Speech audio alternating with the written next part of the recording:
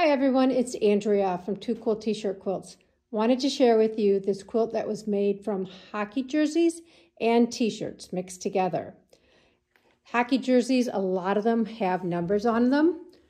So for example, 12, 12, 68, 66, lots of numbers. And the other really fun thing about hockey jerseys is a lot of times they'll have the ties that tie the jersey when the athlete is wearing it on the ice. And we keep those in as much as we can because we think they add a nice element to the quilt. So there's a lot of hockey jerseys, and if you kind of squint, you can see that there's a lot of neon and bright colors. Try to balance those throughout the quilt so that there's no one big spot of neon. Hockey jersey quilts.